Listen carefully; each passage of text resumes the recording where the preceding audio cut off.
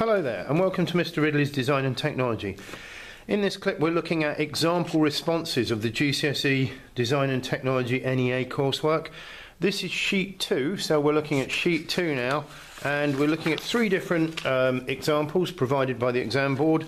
This is for AQA, but I think the others are broadly similar.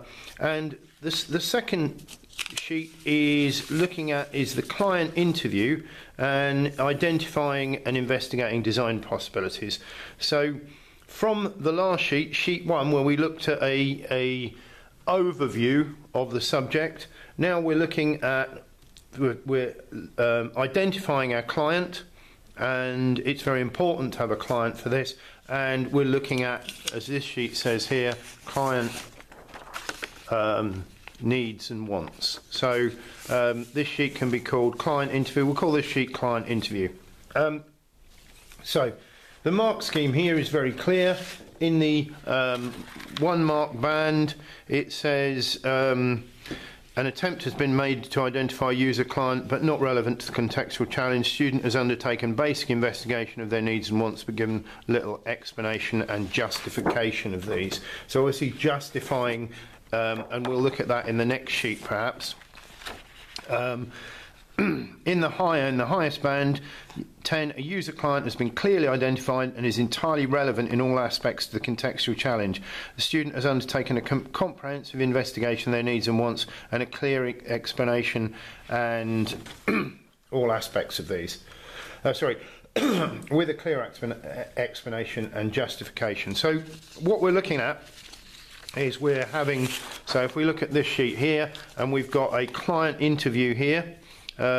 This student has said, the client is my dad, he's interested. So this one is for the sustainable future, and this is looking, I think, at the product is going to be a caddy that holds kind of vegetables. What we've got here is just some small images, but they've added a tape measure in there, and they're showing the position in the kitchen where this waste food caddy is going to go. So they've already asked my client about the preferred shape and say that rectangle. They've looked even at sizes. So quite quickly they're moving towards things that are going to go in their specification. What I like here is they've added a conclusion saying the client is my dad, he's chose the compost bin over a bat feeder. So he's obviously gone for a list of things.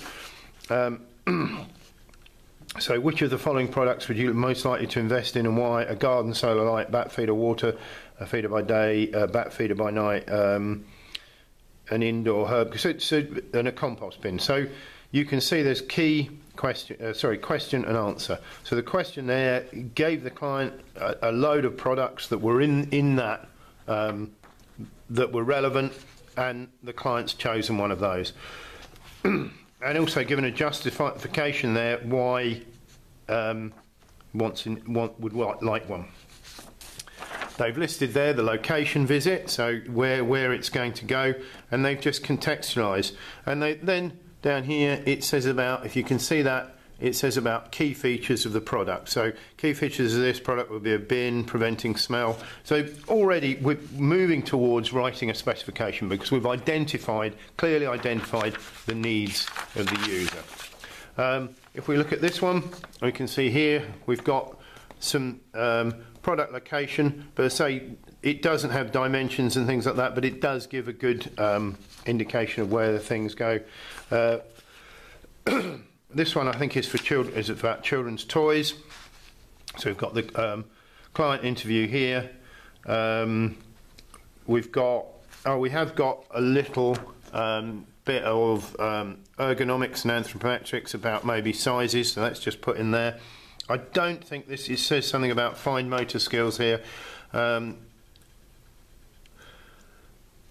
Yeah, so that's it. I'm just saying there isn't really a clear, there's a description of the client there. And lastly, this one, which I don't think is laid out so well. I think, again, I prefer the blue one, but that's entirely to you. This dark colour I don't think works so well.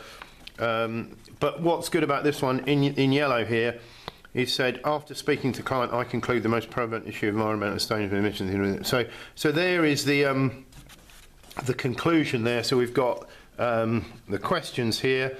what are your biggest? I'll just hold that up so you can see the questions there that this person has used. There's the questions, and there is their conclusion. So they've come to a clear conclusion. They have got some images there. They look a little bit like suspicious. I prefer, I think, these images and this one.